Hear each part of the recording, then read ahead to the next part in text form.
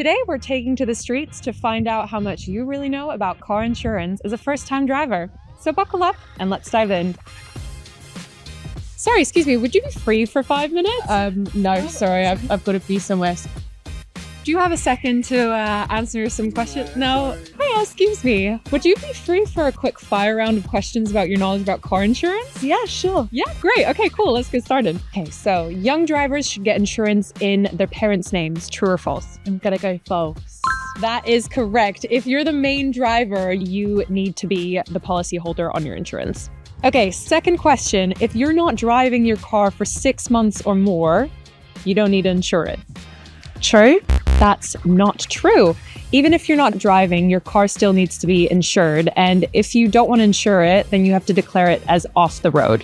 So, last question. New drivers pay a higher premium on their car insurance. Fact or fiction?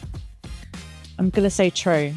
That is true, actually. You're more likely to make mistakes as a first-time driver, so as a result, your premium will be higher. Amazing. Thank you so much for doing some myth busting with us. Thanks, no problem. See you later. Bye. If you guys have any more questions about first-time drivers, then drop them in the comments. Follow Zurich Insurance for more.